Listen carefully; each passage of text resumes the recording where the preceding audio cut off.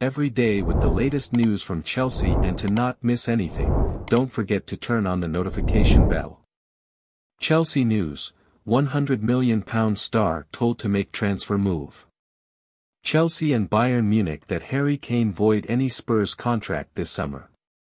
Kane has been one of the best strikers in the world for the past 2 seasons, but he has always maintained that he would stand by and try to help Tottenham win a trophy or two. However, that never happened, and it now looks like the forward will be leaving the club at some point in this transfer window, and we are looking forward to a possible trade for the striker. He has just 1 year left on his current deal and has now been told he shouldn't agree a new contract with Spurs. If he goes into the season without a new contract, he can see how it all plays out.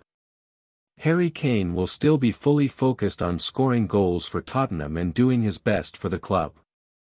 The dream scenario would be for him to perform well next season and be convinced that his future continues at the club. And now, Chelsea fans, I want to know about you. What is your opinion about this?